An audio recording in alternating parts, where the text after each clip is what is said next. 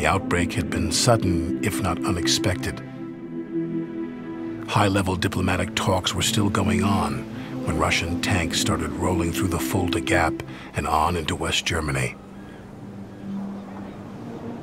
The diplomats had failed, and the armies had taken over. It was inevitable.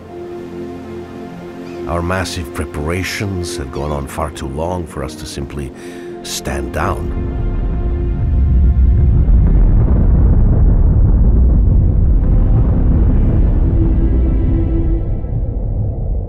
We were like a coiled spring, ready to throw ourselves into the fray. They were fooled, as we were all fooled, by the Soviet ruse. All we waited for was one word: attack.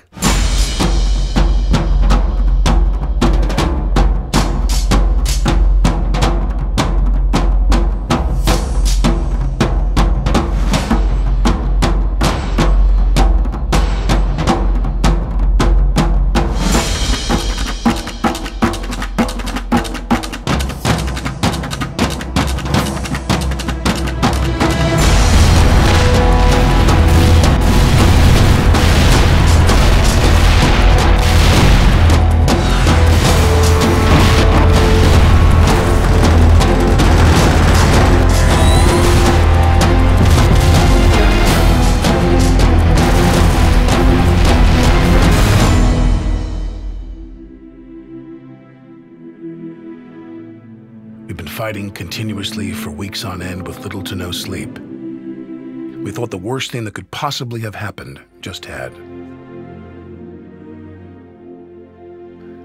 Little did we know what was to come.